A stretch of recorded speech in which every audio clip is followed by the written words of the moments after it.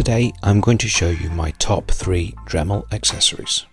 At number 3 we have the disc mandrel. There are a number of different discs that fit onto this, including cutting discs and sanding accessories. At number 2 we have the Dremel Max carving bit. I use this to hog out wood, to shape my pieces.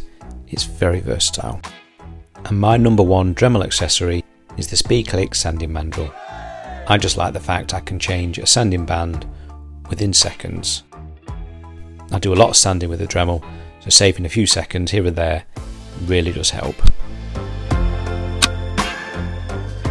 Job done. Love you.